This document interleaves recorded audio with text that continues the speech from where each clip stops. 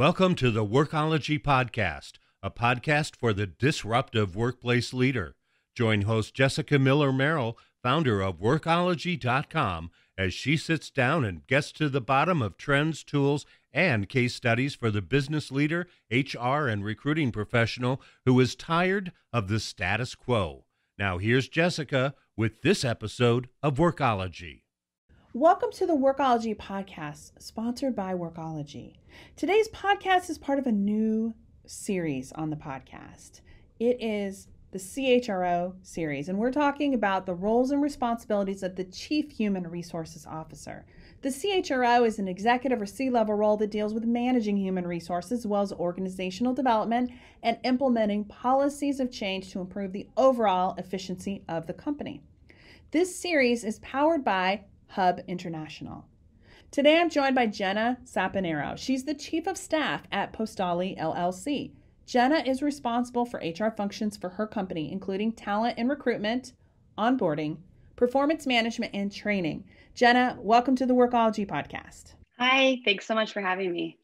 I'm so excited to have you here. And one of the things I want to call out is that your title is a little bit different. Your official title is Chief of Staff, but your responsibilities make it a CHRO role. Can you talk a little bit about your responsibilities and the company size?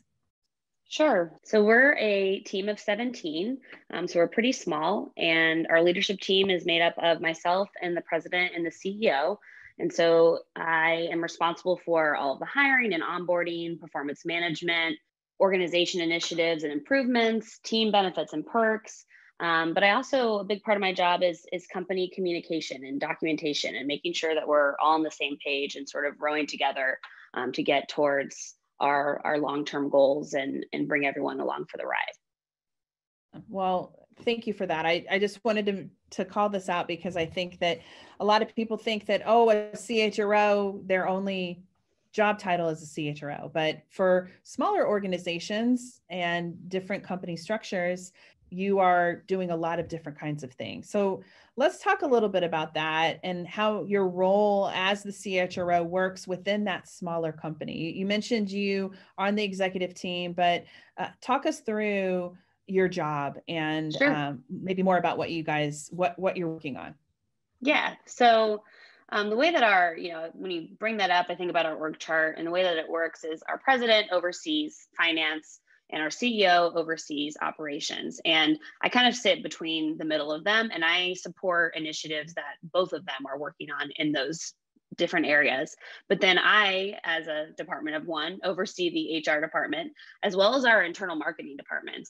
So that's related to some background that I have coming into Postali and a role I've picked up this year. But I am, constantly I'm wearing multiple hats every single day, depending on what is needed.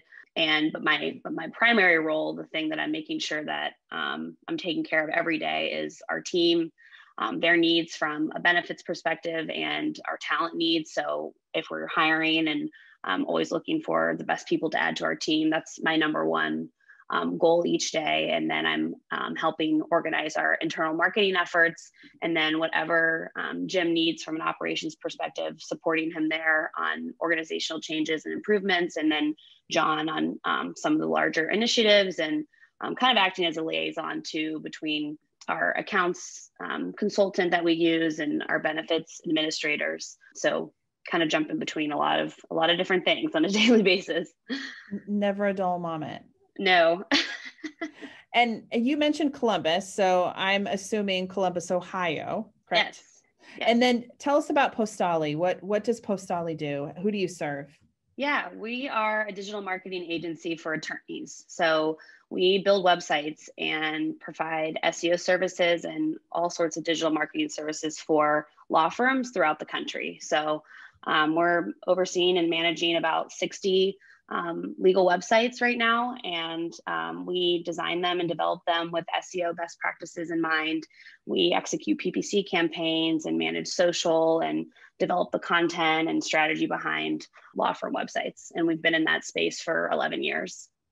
What just an interesting niche. Yes. You don't everybody needs digital marketing, especially now with all of us working remotely and most business happening online, but even law firms and attorneys, just like other niche industries.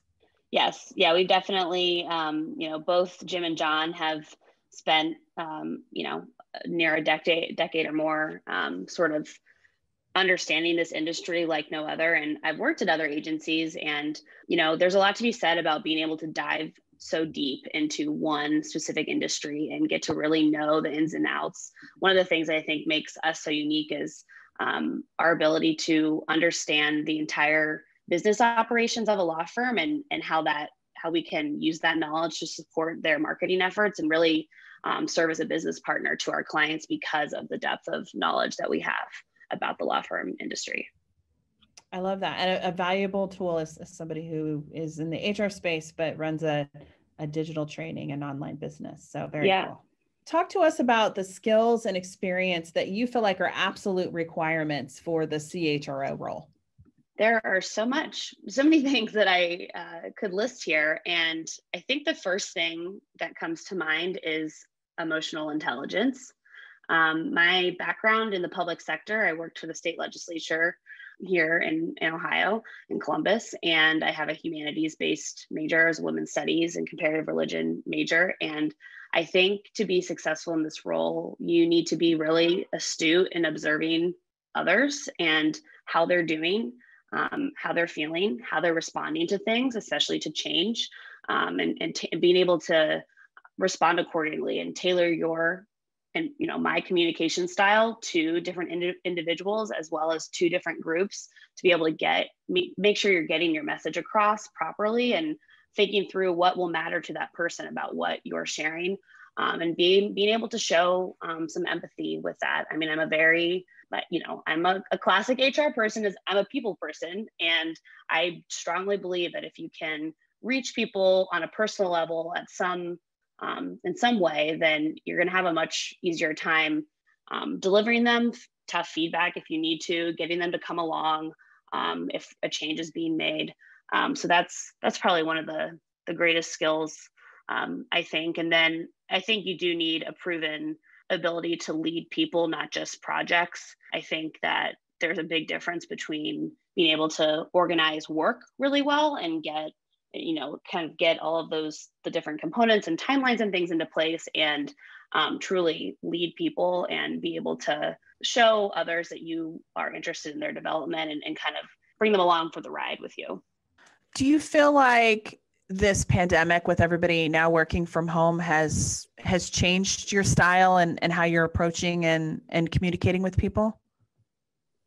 Yeah, for sure. I think I'd like to think, and I feel that at Postali, we've always done a good job of really considering every member of our team as people, not just employees at Postali. We care about what else is going on in their lives. We consider that.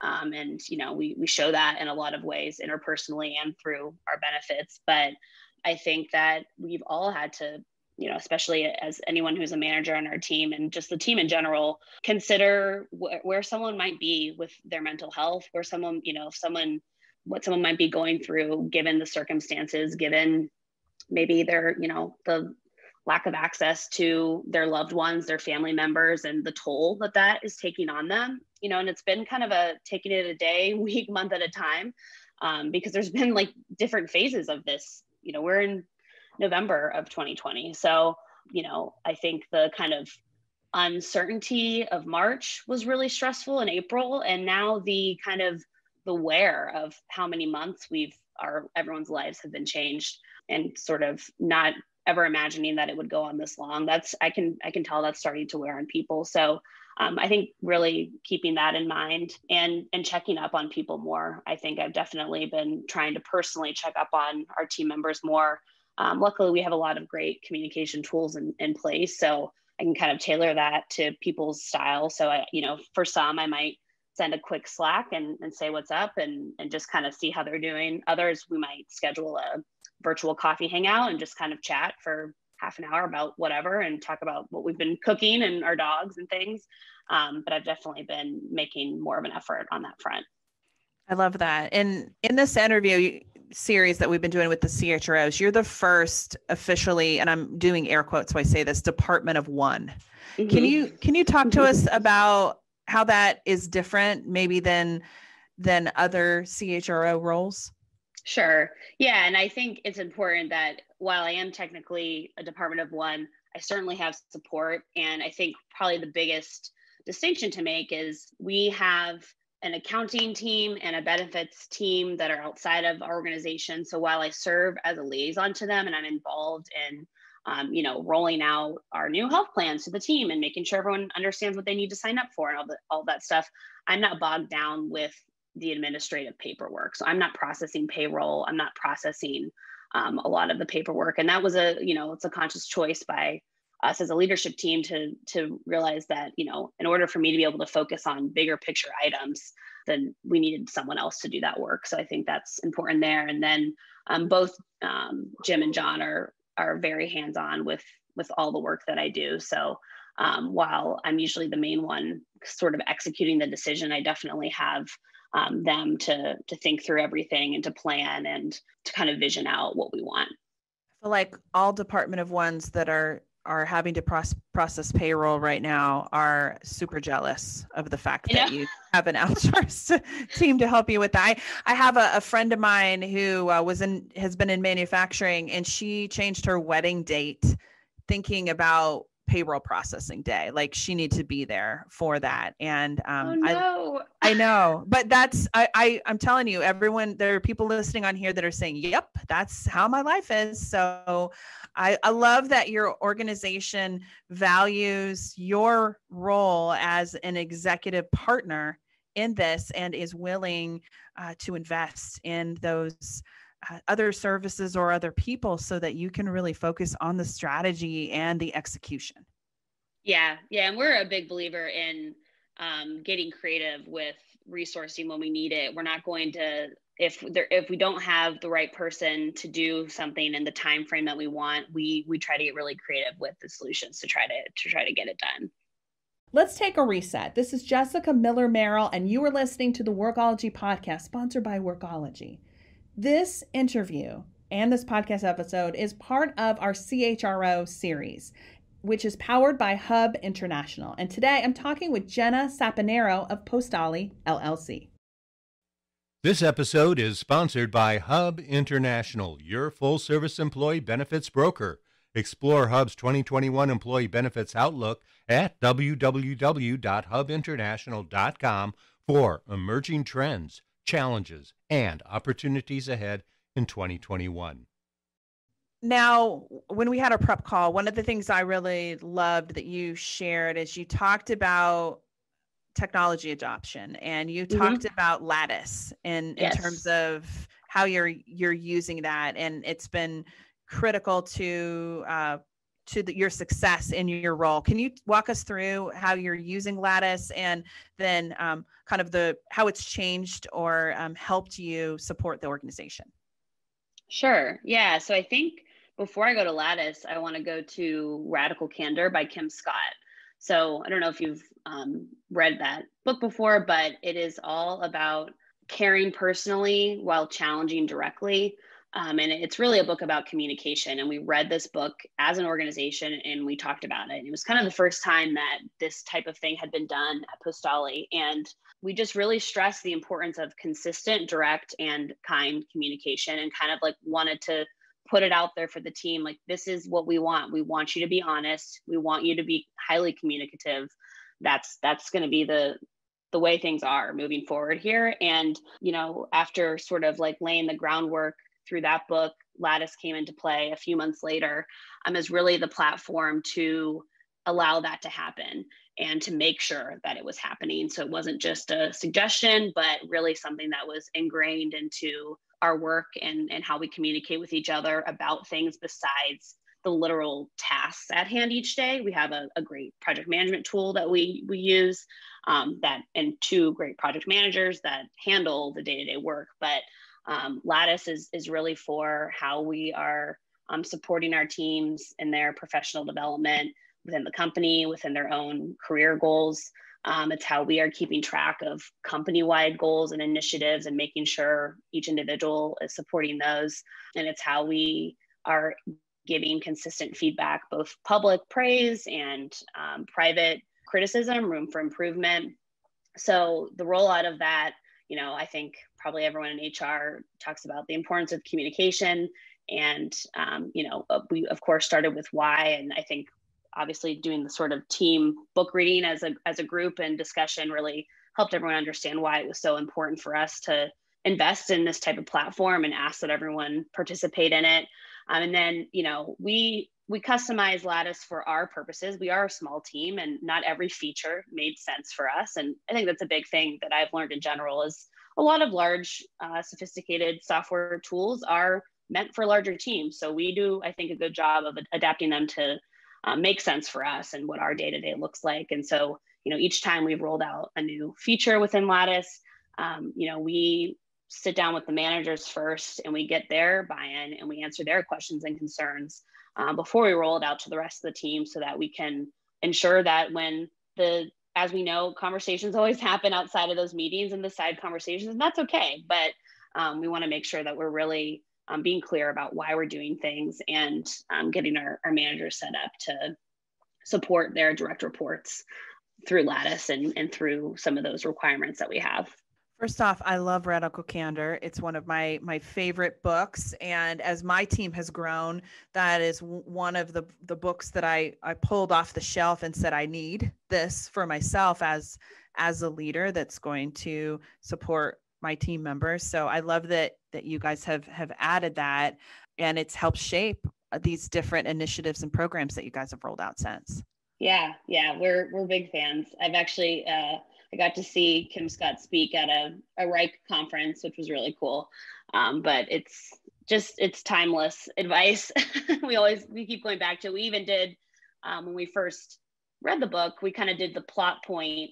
We had everyone sort of anonymously place where they thought they fell on the chart, which was good to kind of have sort of a transparent moment of like, okay, here's where we're at as a team and where do we want to be. I love that. I the last time I listened, I read the book was audiobook. And so it's her reading it. So I feel like she's my best friend now. Yeah. So I get all the insights directly from her voice. So that's fantastic. Yeah.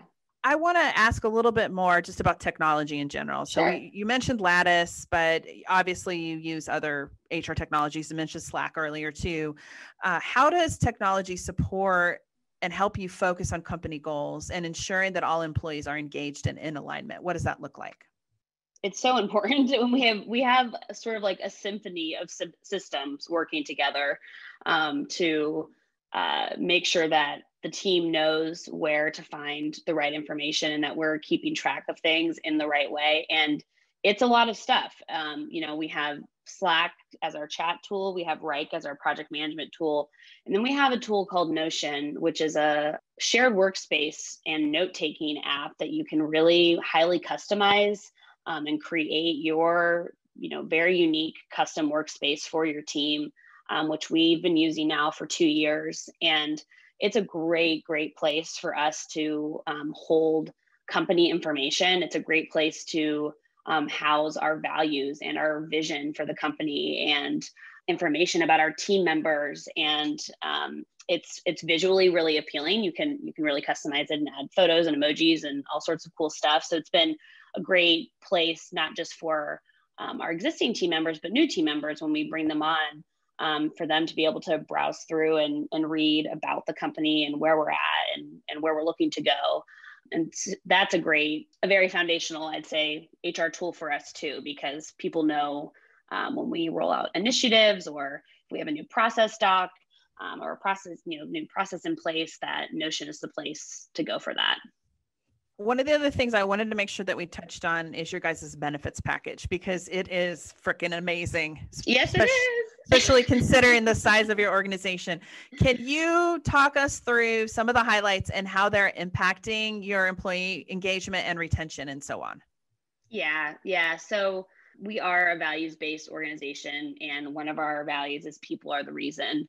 And we really do care about having genuine connections amongst our team members. And like I said earlier, we, really do want to support each team member outside of work. We don't really believe in like you come to work as one person, then you leave and go home to your home life or your personal life. I mean, we want people to feel like they can bring their whole selves to work every day. And having really fantastic supportive benefit programs from, a full medical, dental, and vision plan, a profit sharing 401k plan, from a really fantastic paid family leave program for new moms and dads at 100% pay for 10 weeks, whether you give birth or adopt, to our flexible time off. We don't have a cap on vacation time, on taking time off. These are all things that have been, since I started with the company 2.5 years ago, very, very clear from John, the founder and president, and Jim, the CEO, that we care deeply about these things. And I've heard from current team members, and as I'm, talking with candidates when I'm hiring, it's a huge draw to them, I think, more than ever, when companies recognize that all of these things, in addition to your salary, of course, impact your life greatly. And they range from the very serious. It's very important to have medical insurance, of course, but we also have a Starbucks perk when we're in the office, and we've got a Starbucks across the street. We want people to be encouraged to walk across and get a coffee with their coworker. And so we give, a gift card to Starbucks each month. So, and we're always, I didn't even name them all. They're on our website, but we're always dreaming up new things too, and surveying the team, what would impact you? What would mean a lot to you if we were able to offer this? And that it's just very important to us. I'm just really incredibly impressed with Postali, the leadership team's focus on the people and investment in your role. And that's coming through in the performance and the growth in the organization. It is. And, we talk to our team members all the time, and we, for a small agency, we have people who have been here for 3, 4, 5 years, beyond, and our benefits and support in, and our flexibility, especially with their schedules, and, attending to their needs to support their family and adjust their schedules if they need, is definitely something that we hear time and time again that people really love about working here. Jenna, thank you so much for sharing with us today. A lot of really great nuggets here about roles and responsibilities and how HR can make an impact in an organization of any size. I wanted to ask you where people can go to connect with you and learn more about you and the work that you're doing at Postali. Sure. Thanks so much for having me. I really appreciate you sort of including me in this group. I love talking about what I do and our team, and I love that we do have prioritized this role for a company our size, and I think it's really important. So you can go to postali.com. You can reach me at jsaponaro@postali.com, as well as on LinkedIn. Awesome. And we'll include your LinkedIn profile URL in the show notes as well. So, and Postali's information too. So you can check out all the amazing benefits, job opportunities that they have available, and then also connect with Jenna too. Thank you so much for taking the time to talk with us, Jenna. I really appreciate it. Yeah, thanks so much. There have been so many changes in HR in the past decade, but we've never lost our focus on the people. HR teams are now being formed around an executive level role like the CHRO or Chief People Officer, or in Jenna's case, the Chief of Staff, who are more connected to the strategy and operations of the overall business. This means that this leadership position has a large role in technology selection, adoption, training, and so on. I appreciate Jenna for taking the time to share her experience with us today. Thank you for joining the Workology Podcast, sponsored by Workology. This podcast is part of our CHRO series and is powered by our friends at Hub International. This podcast, the Workology Podcast, is for the disruptive workplace leader who's tired of the status quo. This is Jessica Miller Merrill, and until next time, visit workology.com to listen to all our podcast episodes. Are you studying for your HRCI or SHRM exams? Join our free HR certification study group on Facebook. Search for HR Certification Study Group or go to hrcertificationstudygroup.com. Ace your HR exams with the HR Certification Study Group. Certification Study Group. Certification Study Group. Certification